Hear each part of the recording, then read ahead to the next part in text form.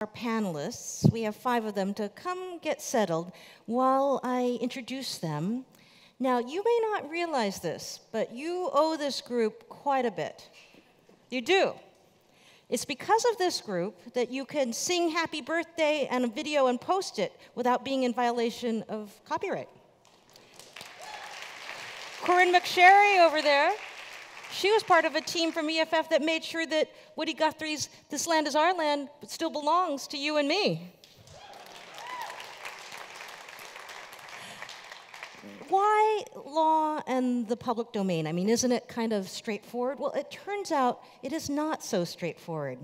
And this group is going to explain it to you in all its variety. It turns out, right, that there are things that are born into the public domain. There are things that are fragile. There are things that are impacted by various degrees. Sorry, I was told to do that. That's okay. No problem. I think we're missing one panelist. Joe Gratz, were you busy defending somebody? Right, coming straight from court or something. Yes. It is a complicated landscape, but this group is going to help us to navigate that. As I mentioned, Corynne McSherry, she is the legal director of the Electronic Frontier Foundation. All right. It indeed was Daniel Schacht, who was one of the lawyers who helped make sure that Happy Birthday certifiably is in the public domain. Thank you. Jennifer Urban from UC Berkeley School of Law, she helped make sure that a digital archive exists of the historical documents from the civil rights movement. Thank you. Our late arrival, Joe Gratz.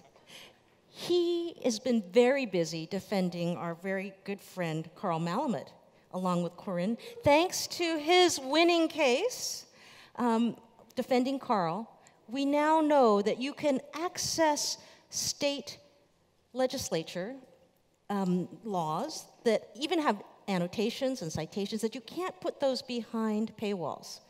So congratulations.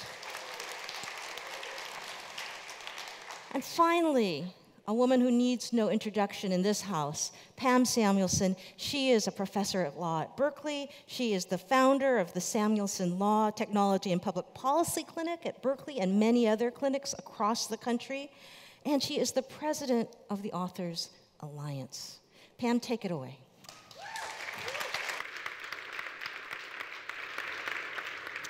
So we're all very happy to be here today, and I think for lawyers it's very heartwarming to see that there are lots of people who love the public domain besides us, and so we're especially happy to celebrate. And while we are going to have a set of questions and have some interactions here, I want to make sure that you know that those little index cards, you can fill them out if you have questions, and people will be wandering around to get questions that you might want to put to us. I know that Mr. Copyright was here earlier today to answer questions, but so are we, and I'm thrilled to have a great group of panelists to talk about the law of the public domain, because the public domain is actually a legal construct, and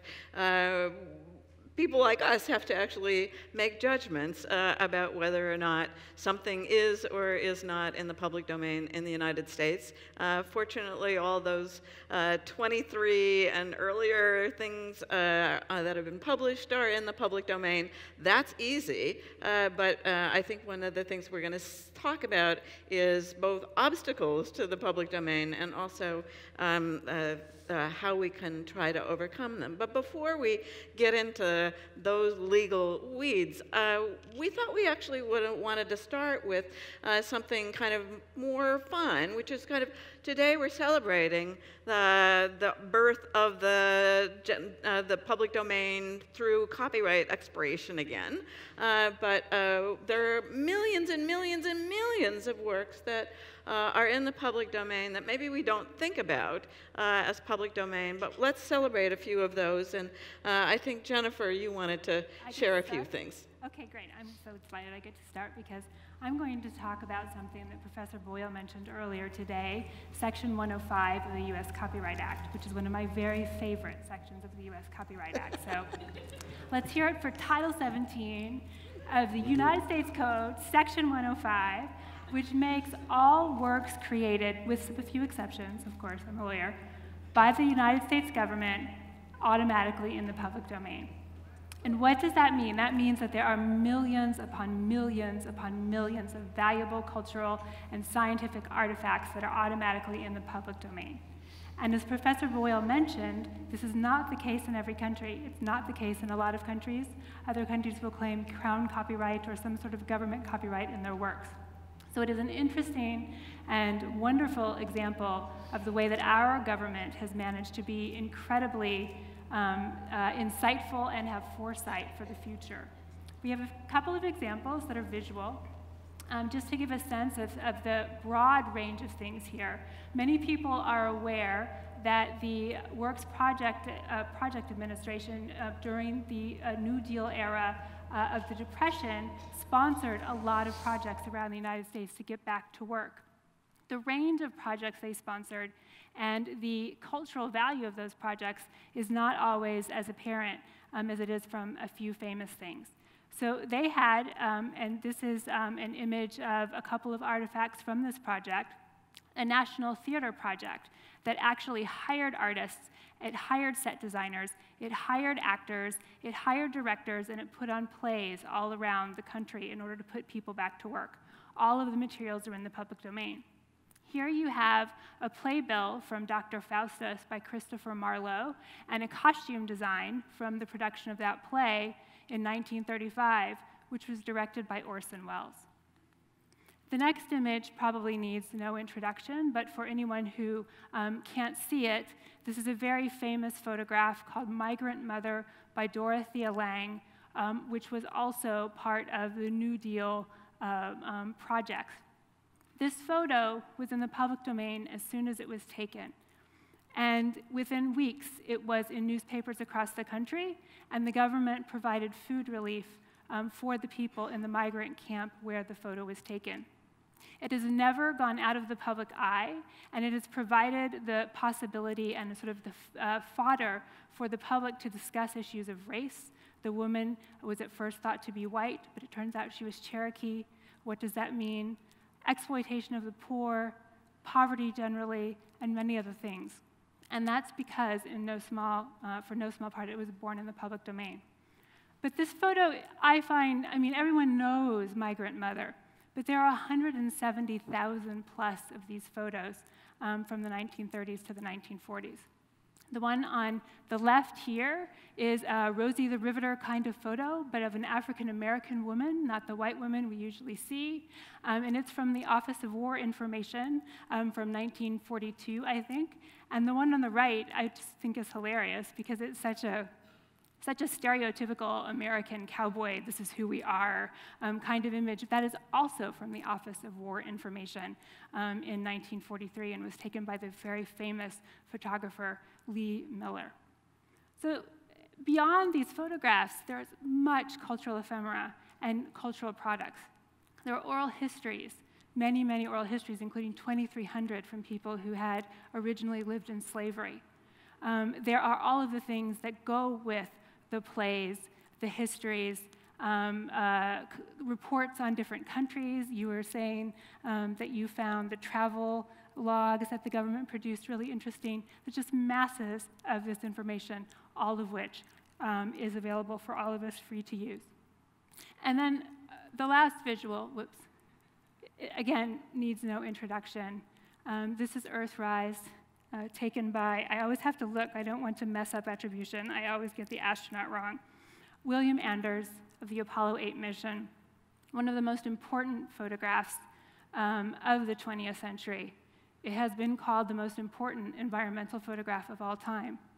But it also represents all of the scientific information, the scientific reports, all of the massive amounts of important information that the government produces and is available to all of us for free. So Section 105 is my favorite non-term limit part of the copyright of the public domain.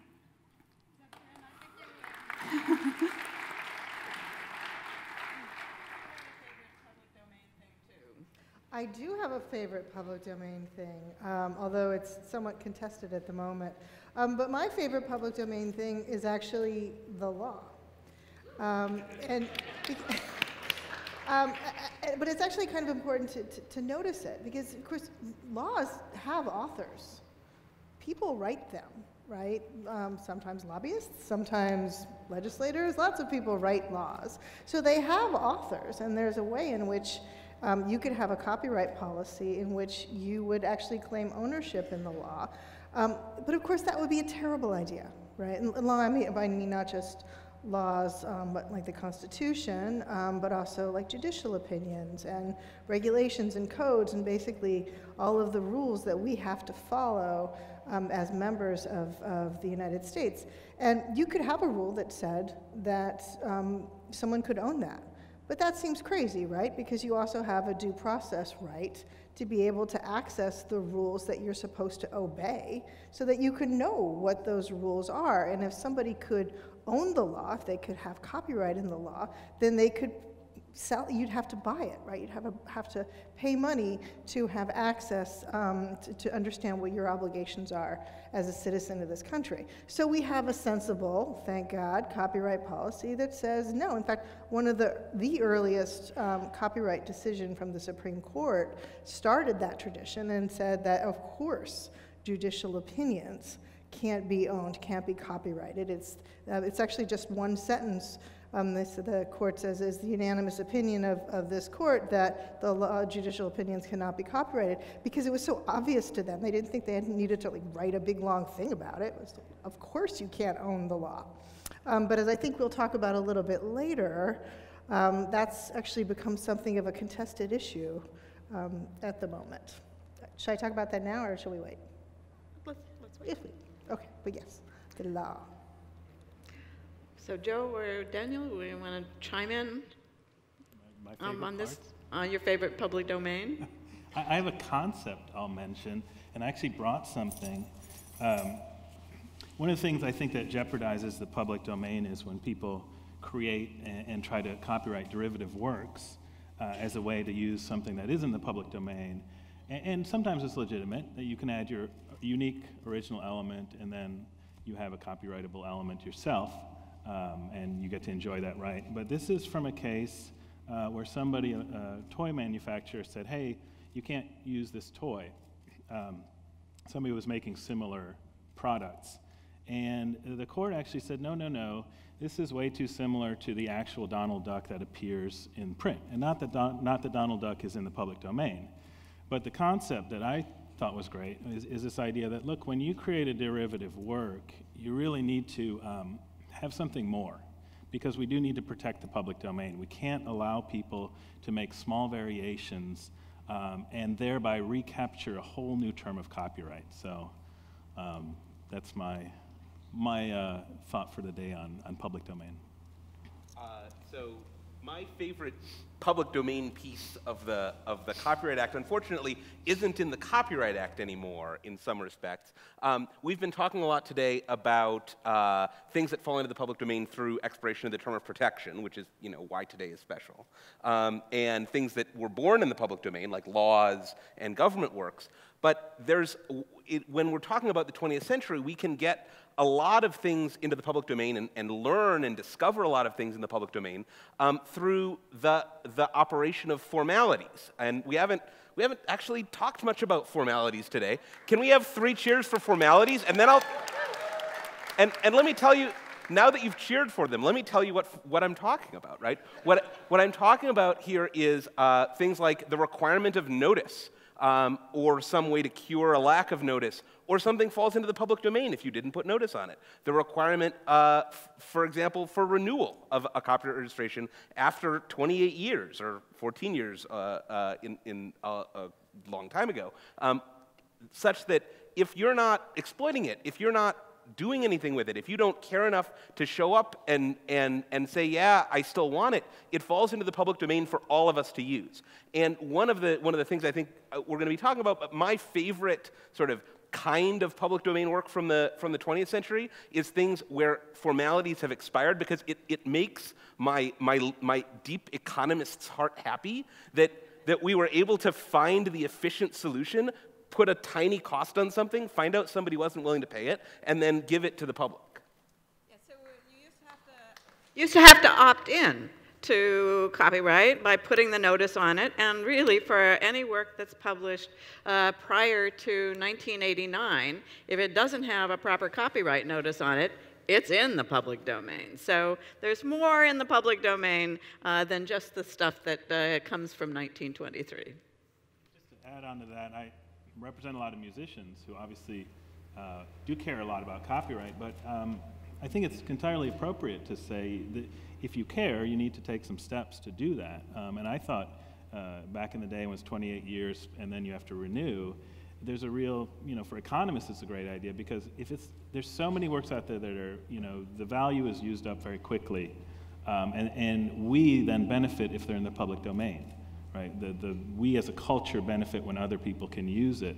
And so little things like that can really help provide clarity about what's in the public domain, but also still allow authors who do want to protect their works, give them the opportunity to keep that copyright. So I think from a artist perspective, those are perfectly reasonable steps to ask them to take. So we're all people who like the public domain and defend the public domain, but I think we have to admit that sometimes the law puts obstacles to the public domain, and so maybe we should confess, not that it's our fault, but as lawyers we should confess that we're part of the problem. So Joe, did you want to chime in? So returning to formalities, you would think that these things would be easy, right? That is, even term of protection. When was this published? How can I count? How can I tell whether this was published in 1923 or 1924, such that I need to find some other reason it was in the public domain? Well, for a lot of things, you can look at them and you can just see, but that doesn't always work. And then for renewal, for example, and other formalities, it can sometimes be hard to tell, and it can be hard to be sufficiently sure. So one of the things that I think we that the legal system does less well than it could is giving certainty that once you sort of have a pretty good idea that something is in the public domain, that it really is. Daniel, I know you wanted to say a few things about this too. Sure. Certainly the Happy Birthday case that I worked on was part of that, right? That's a song that came out in 1893 by the Hill Sisters. I think she should be credited for doing a great piece of work there. But the authors, who authored the lyrics is unclear. It didn't show up until maybe 10 years later. And it was part of a kindergarten movement, and my own personal belief is that it probably just evolved in classrooms as this song and others were used to commemorate special days. But then it appears later in publications, but that were probably unauthorized. And if it's unauthorized, then it's still, probably subject to copyright. And it wasn't until we spent a lot of money and a lot of time, 4 different law firms working on it, in litigation terms, the eve of trial, we got another document dump, and in that document dump was a sheet music, and in that sheet music was a part that was blurred out, and we managed to find the original 1922 copy of it, and there it said, there was this song, Happy Birthday, with lyrics, and then the part that was blurred out was by permission of the publisher. So we found kind of the smoking gun, but it took us a long time, a lot of money, a lot of effort to figure this out. And certainly, this is not something that people should have to do in order to claim a work in the public domain. Very briefly, I also mentioned, I saw earlier the Rosie the Riveter. If you look at Rosie the Riveter, I don't want to give Westinghouse any ideas, but that's a Westinghouse. It's not a government work, as I understand it. That was a Westinghouse print. It was done for internal purposes. And then you can get 5 lawyers with 5 different opinions as to whether that's a publication. And so what are you going to do? I mean, thankfully, Westinghouse seems to have no interest in claiming that copyright. But if you come to us like a private practitioner and want clearance on something, you're probably going to get a maybe. You're probably not going to get a green light or a red light. You're going to spend a fair amount of money for our opinions, and it becomes a risk analysis that in many ways deters people from actually using things that probably are in the public domain. Jennifer Urban has done some studies about orphan works and also about a guide to the public domain. So maybe you can talk a little bit about that. Sadly, I can only back up Joe and Danielle about the difficulty of actually making formalities work for you. The inimitable and brilliant Leela Bailey and I supervised a clinic project a few years ago where we created a guide to understanding whether something that you came across was in the public domain because of a lack of compliance with the formalities. And I'm here to say it is an incredibly complicated situation. It is a particularly complicated situation for orphan works, those works that have been disconnected from their authors or their owners, often because, as the economist Joe explained, they don't have an economic interest in exploiting them anymore. Therefore, it would be far more efficient, as well as obviously far more culturally valuable, to make them available for use by others. But because of the fact that they've been disconnected from their owner, there actually is no way to clear those works. There is no way to go forward with 100% certainty. It would be very difficult to get a lawyer to give you, a very strong opinion, and then you are existing in a world of risk of some sort. As you might guess from the photos that I chose, I think ephemera, the things of life, the diaries, the family photographs, the things that are most likely to become orphan works are incredibly culturally valuable. So this is really troubling to me. The other thing that I really worry about with the public domain is, in addition to the late 20th century shrinking of the public domain, that we might start taking things back out. And I hate to be the sort of depressing bad news bear here, but a few years ago, we did actually do that with Section 514 of the Uruguay Round Agreement Act. Works that had been in the public domain for many years because they were created by foreign artists and we didn't recognize the copyright, were taken back out of the public domain. And despite a really courageous lawsuit that went all the way to the Supreme Court saying that this was a First Amendment problem, that you would have to say that there is a vested public interest in these works and there is a vested speech interest that the public has in these works because they are in the public domain. The Supreme Court said, nope, that's fine. Congress can do that. They can remove these works from the public domain. So that's probably my biggest barrier concern at the moment. Well, legislatures sometimes go ahead and try to make things like law into proprietary stuff, and maybe you can say a few words about that, Corynne. Yeah, so my client, Carl Malamud, has an organization called publicresource.org, and Public Resource is dedicated to making government works available online to everybody in a more accessible format often. So for example, print-disabled people can get access to them. And as part of that work, he puts the law online. And over time, he has begun to get a lot of pushback from state legislators, for example, who claim copyright in their law. So the state of Georgia claims a copyright in the law of the state of Georgia, and is trying to enforce that copyright. And there's a way in which that's almost insane, right? If you are a citizen of Georgia, surely you should not have to pay money to find out what the rules are that you have to live by. There's something sort of so intuitive about that, but apparently not in Georgia. Lots going on in Georgia. Anyway, so it's turned into active litigation, and then there's another case. Credit to Elizabeth Rader, who's not here, but she's been one of the, and Vera Edelman of the ACLU. They've been working on that case, and then another case that Joe and I are working on. There is another set of rules and regulations that are very, very actually probably the rules that we most interact with on our day-to-day level, which are just sort of basically codes, like the fire safety code, the National Electric Code, all the sort of rules and regulations that make our products safe, that make our homes safe, hopefully, if they're followed. Those are usually developed, or often developed, not by legislators, but by standards bodies. They develop these codes and regulations, and then they have them adopted into law. And once they're adopted into law, they're binding, just like the Constitution or the tax code or anything else. But the standards bodies that own those regulations believe that they have a copyright in them, and that even when they're made into law, they can sell them and they can control access to them. And that is what they do. So Public Resource said that seems wrong to us. It's the law, and if it's the law, then there's lots and lots of cases that say the law should be made freely available to the public, that the people are ultimately the authors of the law, whether it's written by a lobbyist or a senator or a standards organization and then ultimately adopted.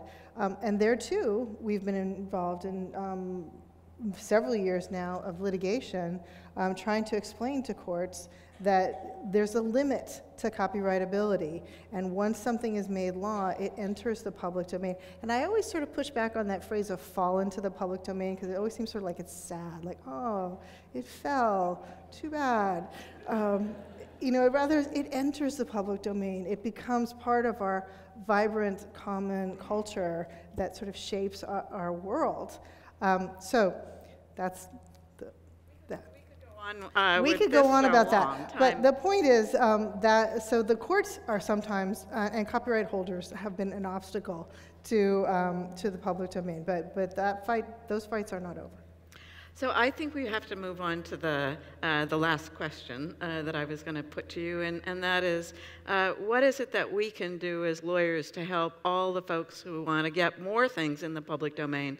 What are the various strategies that we as lawyers can recommend or help with? So I have two answers to that question. One of them is practical and highly unofficial, and one of them is perhaps impractical, but very official. I'll start with the impractical one. And that is, we just saw, as Brewster told us, in the Music Modernization Act, there is a ray of light in there, and that is that the legislature put in basically a safe harbor for non-commercial use of certain works that are covered by a provision of the Copyright Act. And that may reflect an opening or an openness, or at least the possibility of doing the same thing with respect to things that are probably in the public domain, right? That is, the public domain as an abstract matter is yes or no, but as a practical matter, there are shades of gray. And you shouldn't have to get all the way to yes in order to be confident using something. So one thing that it would be great to see, both with respect to public domain determinations that might have been done in good faith but might not be 100% certain, and determinations of orphan work status, would be some kind of safe harbor, such that if a rights holder shows up after you've been doing something and they say, hey, actually I own that here, I can show you, I actually did renew that and it was filed wrong and you didn't find it, that maybe you can stop, or maybe you can pay a reasonable royalty, but they can't get statutory damages of up to $30,000 a work from you, and you don't have to be worried about that. So that's the official, maybe impractical strategy. The unofficial, more practical strategy is be bold, right? If you're acting in good faith, people are not going, most copyright holders are people of good faith who do not want to go after people who are acting in good faith, who are not harming their legitimate economic interests. And so if you're doing something, even pretty boldly, that you believe and have a basis to believe, and a reasonable basis to believe is in the public domain or is fair use, going out and doing it is the way forward, rather than being endlessly afraid.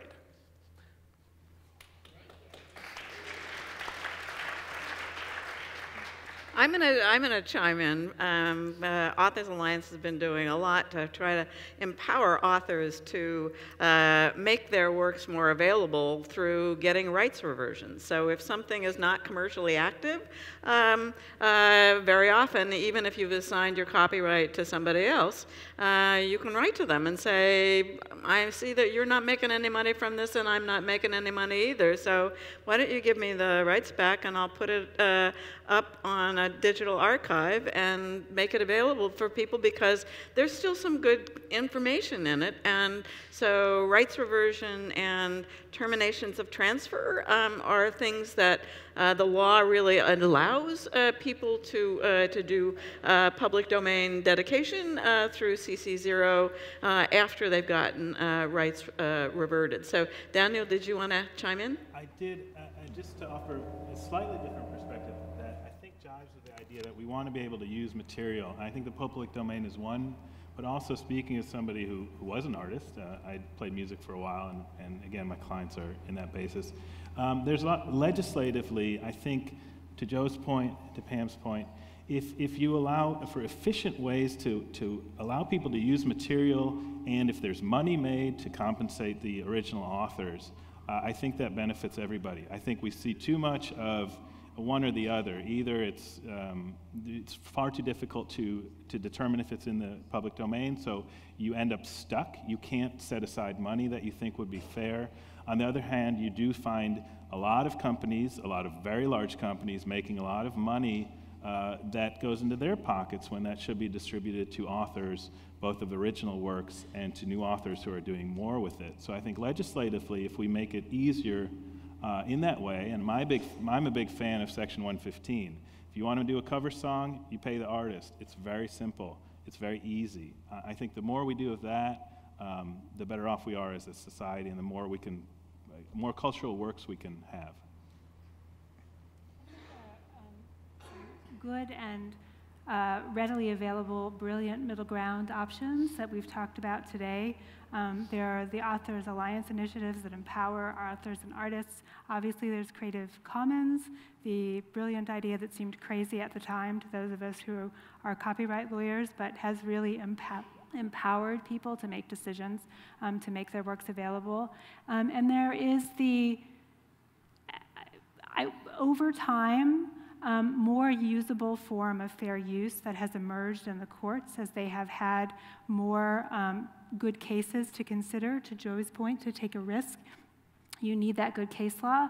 But there are also the wonderful best practices in fair use by Peter Yazzie and Pat Afterheide at the American University that rely on a really robust method of going around to different creators' communities and finding what they need and developing a statement that is not 100% of fair use. It's not everything that you could do, but it is a reasonable statement of things that people in that community often need to do.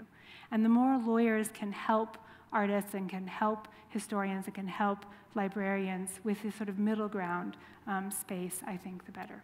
One thing that's really good about these best practices guides is that for the most part, they involve communities of creators, and really what kinds of problems do they frequently encounter where fair use might be a good solution for them, and then to provide some guidance with little scenarios about this is probably fair use if you do this and if you do this, and that then creates a community consensus about fair use that I think is very, very helpful.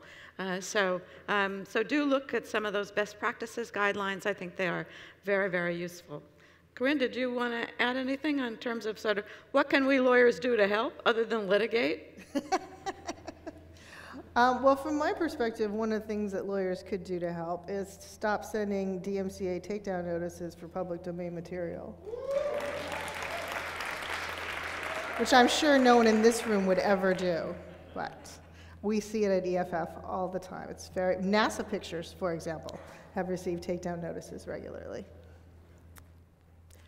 And I think adding on to that, and this is something that Corynne, you've been huge in, using the tools that the Copyright Act gives us, like Section 512F, to fight back against encroachments on. How do we fight back against encroachments on the public domain? One way is there's a part of the Copyright Act, Section 512F, that says if you send a takedown notice that you don't reasonably believe is right, like, for example, it's for that, right? You'll be liable for damages and attorney's fees. And Corynne recently won a very important case, making sure that attorney's fees are in there so that the consequences are real and there's the ability to get help and deal with those when they're needed.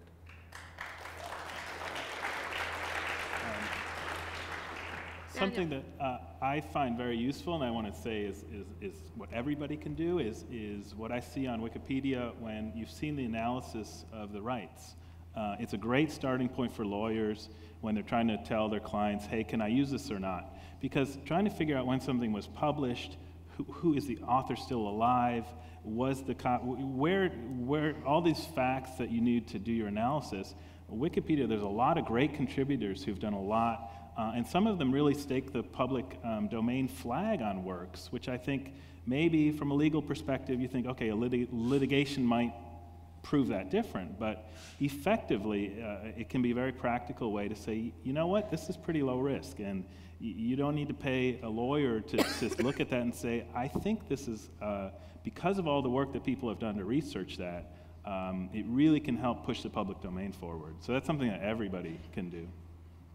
Okay, so we got a whole bunch of questions from the audience, so I think we'll get started with some of those. So I'm actually going to answer this one first because it's really easy. And I like easy ones. So please explain why all books from 1923 and earlier in the public domain. An earlier speaker mentioned 70 years after the death of the author, which seems to be a different rule. So that's probably a good one to make sure that everybody knows the answer to that. Prior to the effective date of the Copyright Act, which came into force in January of 1978, works that had been created before that were in copyright for a period of years, renewable for a period of years, and they didn't change that to life of the author plus 50 years.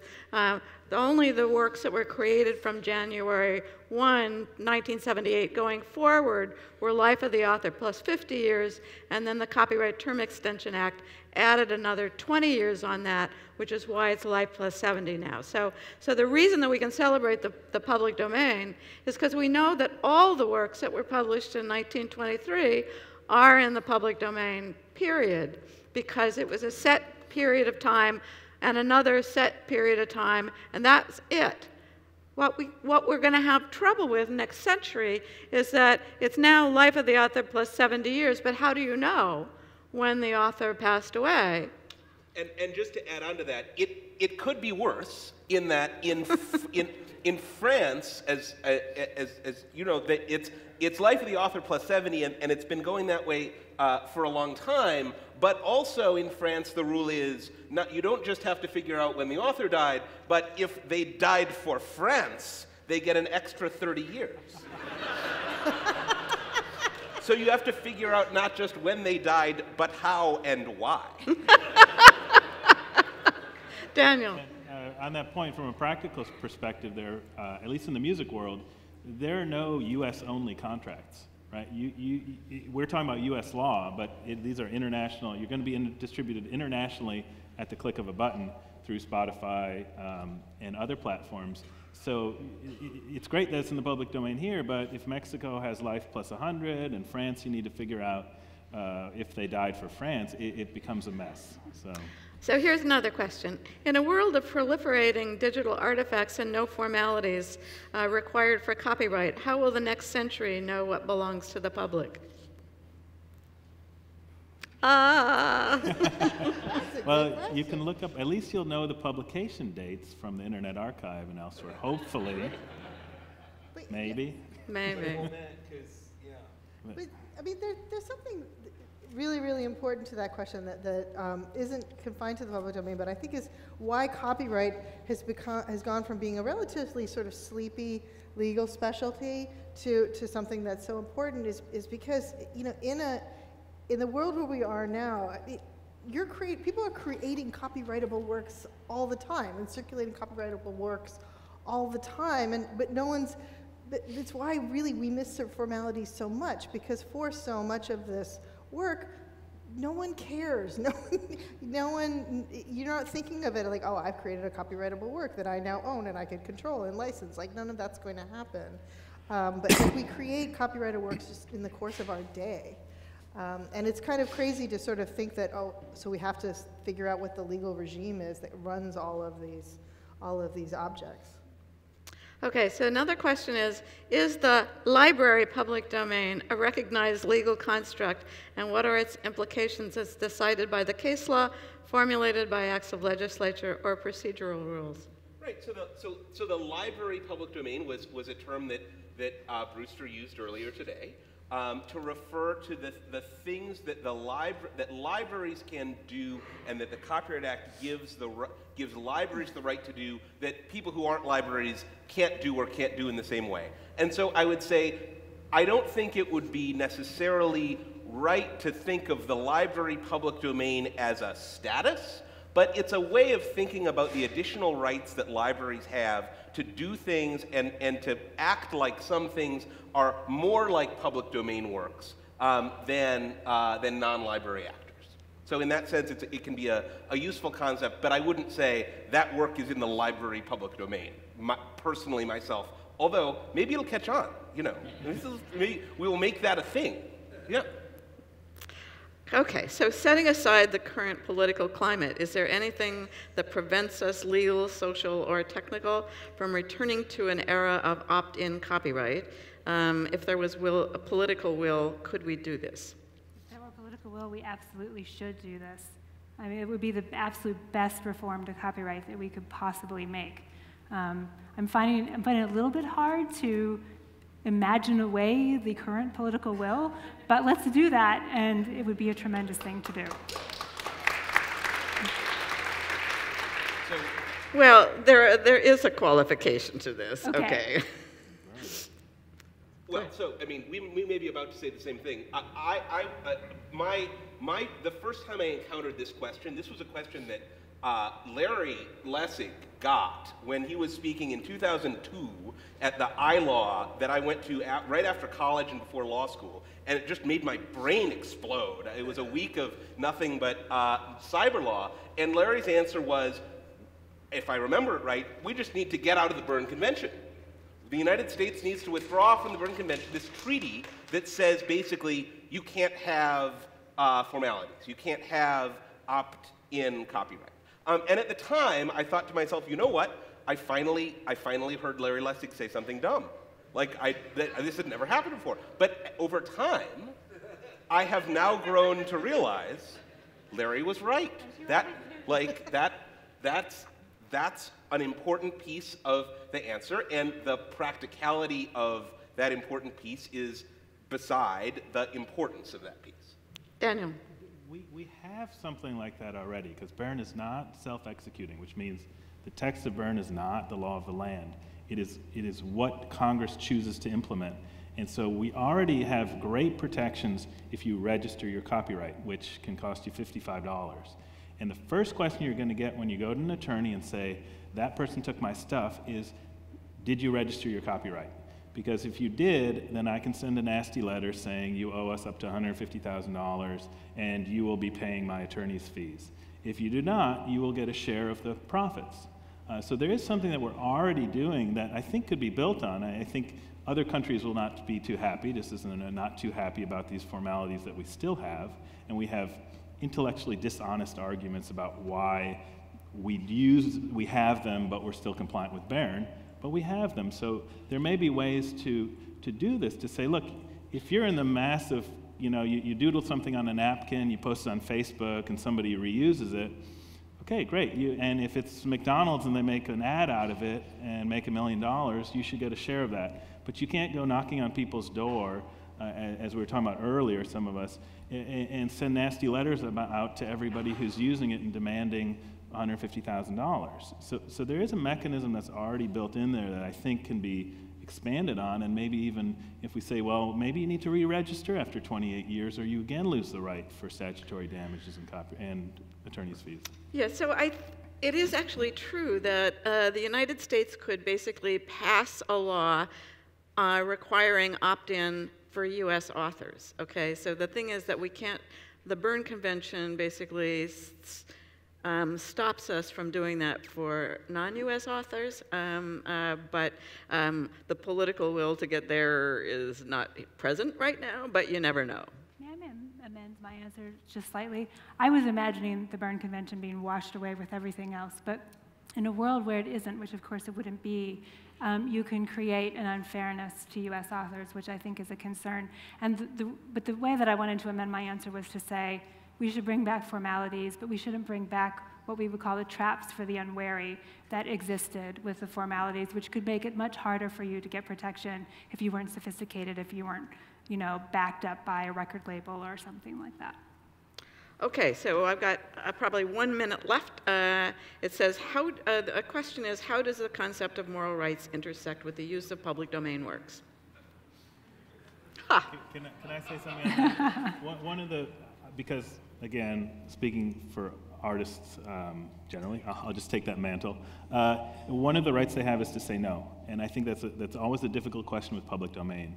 Yes, there are many great uses that art can be put to, but there's also terrible uses that can be put to that artists and creators don't want to be used. So I think we do not have moral rights in this country, or very, very little, with very, very few exceptions. And we have an almost entirely economical model, and it's just something we have to live with. Well, people who care about attribution do care about even when the work is in the public domain. So it's a respect thing rather than a legal thing for us in the United States. And with that, I think we're done. Thank you.